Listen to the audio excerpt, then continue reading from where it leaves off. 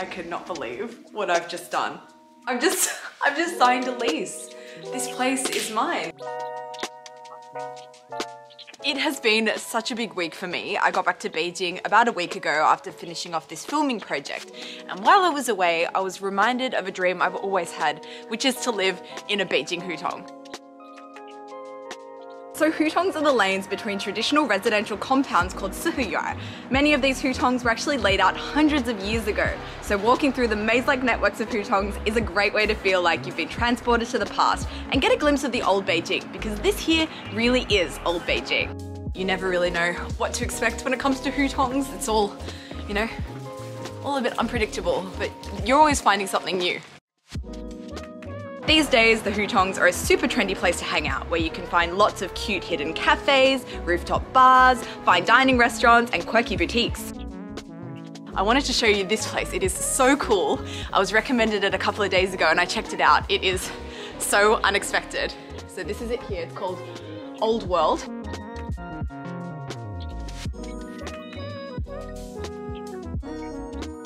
Now this is the quirkiness I signed up for. This is like a vintage toy cafe here in the middle of the hutongs. It's just opened. I think it's about a month old. 我这个咖啡厅是以中国100年之内的老玩具为特色的一个咖啡厅。 As soon as you enter, you've got this wall of dolls behind you here. 这些不倒翁是中国儿童小孩，就是50年之内他们最常见的一些玩具。 And the more you look, the more you find. There's just so many cool things in here. I love how this cafe is here in the hutongs, because I feel like these old toys, much like these hutongs, by looking at them, you can really get that glimpse into the past. It's a, you know, an ancient relic inside another ancient relic. In short, hutongs are my favorite place to be in Beijing. And once I made the decision to actually make the move, everything started happening very quickly. This is how I did it. So to start looking for places, I joined one of the many apartment rental WeChat groups that are here. In this group, these agents post some information about hutong houses specifically that are available for rent in Beijing. And they usually post, you know, a couple of photos, they let you know what the price is and how many bedrooms and where it's located, all that info. And then if you're interested, you can go check it out, which is what I did. I went the next day to visit like 4 places, 2 of which were in my budget, 2 of which were outside of my budget. My budget was 6,500 renminbi a month, which for reference is about 1,000 American dollars a month or 1,400 Australian dollars a month, which is cheapish for Beijing, especially within the second ring road, but really expensive compared to other cities in China. I have friends living in other cities, excluding Shanghai, of course. Shanghai is also really expensive, but they're paying nowhere near that much for an apartment. So the first 2 places I went to see, both around 6,500 a month, were just a little too small. Like, I wanted somewhere small, and I'm cool with the idea of living in a tiny house type situation, but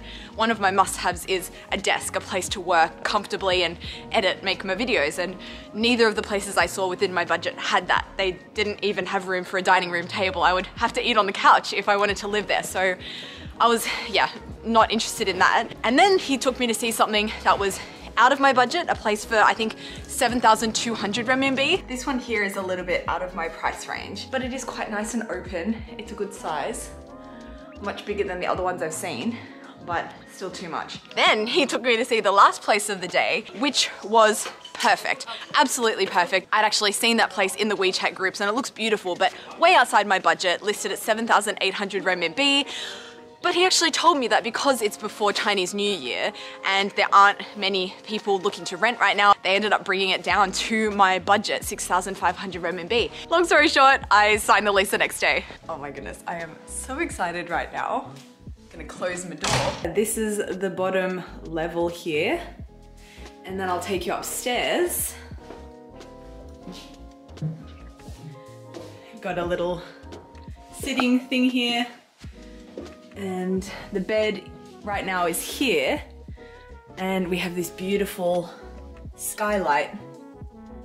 You can see some roofs. Oh, this is so cool. And moving was actually an experience in itself. I can't believe how much stuff I've accumulated in the 6 or so months that I've been here in Beijing. Hard to believe I actually moved here with just a suitcase, and now I've got multiple boxes and even pieces of furniture to move out of my place. So I ended up hiring someone to help me move. Moving day I've got someone who's here to help me move my stuff. Bless him. I didn't realize I had accumulated so much stuff. And Saul, I'm sorry. I'm so sad. I know. I'm so sad to see her go. Me too, I'm sad to go too, but this is an exciting thing. Yeah. Gonna try living alone. You have to come visit me. Of course I will. Any issues, any troubles, you know, I'm just on the other end We have of to the go get boat. Hai Di Lao together. Definitely. And on moving day, which was, what, 3 days ago now, it was fully snowing. Like, you can still see little bits of remnants of snow on cars and in corners here, but yeah, fully snowing down. And I know they say that moving in the rain is a sign of good luck, so I don't know, what does that mean with snow? Extra good luck? I hope so. And then for the step I was most excited for, unpacking and making it really feel like a home, feel like my place, which actually came together super quickly thanks to all the furniture that came with the apartment that I was able to rent from the agency for no extra cost, which was awesome. So I'm really keen to show it to you, even though it's still kind of coming together. It's a bit rough around the edges, but I'm impatient and I want to show you guys my tiny hutong house. So welcome to my home. Oh, I've met my neighbors, by the way, and they're all so nice and so welcoming. They're like, if you need anything at any time of day, just let us know and we'll be there to help. So this is it.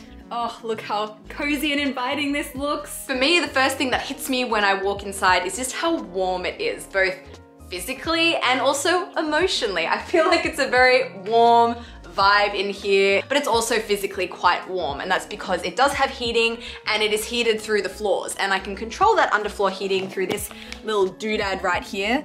I can turn it down or up or even off if I wanted to. And because the floors are heated, this is the best place to be in the apartment on this mat. It gets so wonderfully warm and cozy. And I pretty much spend all of my spare time in this little bean bag here, just soaking up all that warm floor goodness. And from the mat to this side of the apartment where I have my dining room table, also provided by the agency, my funky stone rubbing here. There's a fun story behind this actually. This is my pride and joy. This is a stone rubbing from Xuzhou, which is in northern Jiangsu province. So it's a stone rubbing of the original stone inscription, and the inscription is over 2,000 years old. And it actually depicts the first ever recorded depiction of Chinese barbecue, Chinese shaokao, which you can see right here. He's grilling his meat on his sticks. And it's because of this that they call Xuzhou the hometown of Chinese barbecue, something they're very, very proud of. And yeah, when I saw that they had a stone rubbing from the actual stone inscription, which I went and visited,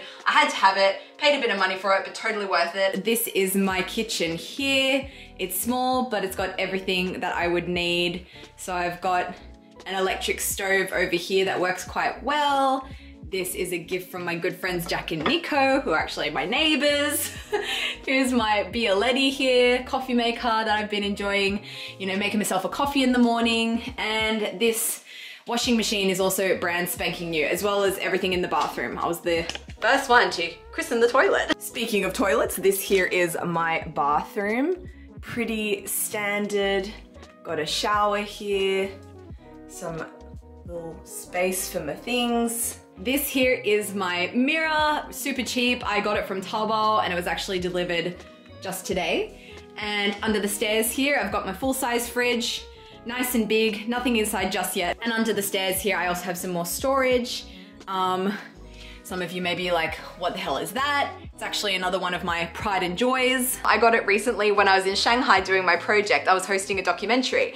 And one of the things we were including in this documentary was an interview with a local, quite a famous artist in Shanghai called Ma Liang. I don't know, some of you may know who he is. Very quirky, very passionate about his art, and the project he's working on at the moment is very quirky, basically taking bits and pieces of random plastic things and sticking them together and making this cool diorama-like artwork. And as a part of it, we made this together. So I chose the abalone head and he chose the dinosaur body, and it is actually signed by both him and myself. So yeah, gonna keep that there. Show you upstairs. So I'm super proud of how I've arranged this upstairs area. It's a little bit different to what it was like when I first moved in. Originally the bed was here, but I've actually put the bed over here, which is a really great decision because it allows me to put my desk here. It's such a comfortable working environment. I've got lots of space. It's got all this lovely natural light from the skylight here. You'll notice that my desk here, it's not a very pretty desk. So it's actually just one of those super cheap fold out tables that I got for Christmas. Well, I wasn't given it for Christmas. I bought it for Christmas because we didn't have enough dining room table seating for all of the guests. So I bought an extra one and it's come in handy as my temporary desk situation. I'll probably get, you know, a bit nicer one at some point, but for now it does the job. And you know, it's a really nice little working environment over there to do my editing. Got my air purifier here, one of those Beijing essentials. And my oh my, how I do love these gorgeous wooden beams, part of the original Hutong house. And even though this place is very newly renovated and freshly painted, these wooden beams really make it feel like a Beijing hutong, and it's so vibey and gorgeous, and oh, it's just absolutely perfect. I love it so much. But there are a couple of, you know, cons, lots of pros, but a couple of cons. First is the bathroom is a little bit smelly. And I've heard that is a hutong thing. That's very common because of the older plumbing system, but I heard that there are some things that you can get for the drainage that will lessen that problem. So gonna sort that out. And the second con is that I actually don't have a number on my hutong house, so it's kind of hard to get any food delivered. So takeaway food becomes somewhat difficult. 对，就可以进去，然后第一个左转，对，左转，往前走，应该很快就看到我了啊，在这儿 ，Hello， bless him, he's been traversing all over the hutong to find me. 谢谢，辛苦了。First time trying out my local Jianbing place. Let's see what they got.